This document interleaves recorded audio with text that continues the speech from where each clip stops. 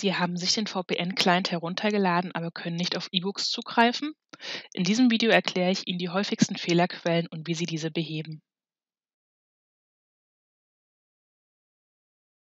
Wenn Sie Ihren VPN-Zugang aktivieren und sich anmelden, werden Ihnen bei Group zwei verschiedene Tunnelarten vorgeschlagen. Für die Nutzung von E-Books benötigen Sie den Tunnel All Traffic. Durch den Tunnel Uni Bremen können Sie auch außerhalb des Uninetzes auf universitätsinterne Seiten zugreifen, beispielsweise auf Prüfungsergebnisse oder Musterklausuren. Alle anderen Internetaktivitäten laufen über Ihre eigene IP-Adresse.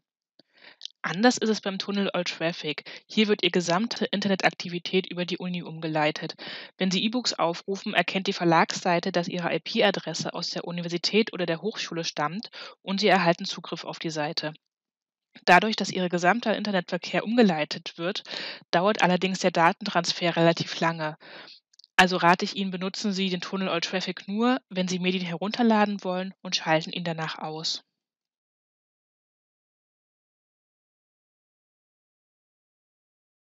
Wenn Sie eine Webseite besuchen, werden dabei kleine Datensätze mit personenbezogenen Daten gespeichert. Dazu gehört unter anderem auch Ihre IP-Adresse. Haben Sie schon mal ohne eine aktive VPN-Verbindung ein E-Book gesucht, kann es daher sein, dass die Verlagsseite Ihre alte IP-Adresse gespeichert hat. Damit Ihre Uni-IP-Adresse erkannt wird, hilft es, den Cache und die Cookies zu löschen. Das geht ganz einfach über eine Tastenkombination. Wenn Sie Windows benutzen, dann drücken Sie Steuerung Shift entfernen. Dann öffnet sich ein Pop-up-Fenster.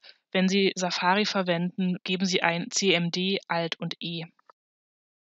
In dem nun erscheinenden Fenster können Sie den Cache und die Cookies löschen. Meistens reicht es, die Daten der letzten Stunde zu löschen. Wenn Sie jetzt die Seite aktualisieren, sollte die Webseite Ihre neue IP-Adresse erkannt haben und Sie können das E-Book benutzen. Es kann auch vorkommen, dass Sie sich nicht richtig mit dem VPN verbunden haben. Um das herauszufinden, überprüfen Sie Ihre IP-Adresse. Das geht ganz einfach. Geben Sie in die Suchmaschine Ihrer Wahl ein, wie lautet meine IP-Adresse und wählen einen der Treffer aus. Wenn Sie richtig mit dem VPN verbunden sind, sollte Ihre IP-Adresse aus einem der folgenden Nummernkreise stammen. Ist dies nicht der Fall, trennen Sie nochmal die Verbindung und verbinden sich neu. Außerdem sollten Sie zusätzlich nochmal die Cookies und den Cache löschen. Sollten Sie weiterhin Probleme mit unseren elektronischen Ressourcen oder andere Fragen dazu haben, finden Sie unter dem Volltext-Button immer ein Feld Probleme mit dem Link. Hier werden Sie auf ein Kontaktformular weitergeleitet. Schildern Sie uns Ihr Problem und wir kümmern uns um die Problemlösung. An Werktagen erhalten Sie innerhalb von 24 Stunden eine Rückmeldung von uns.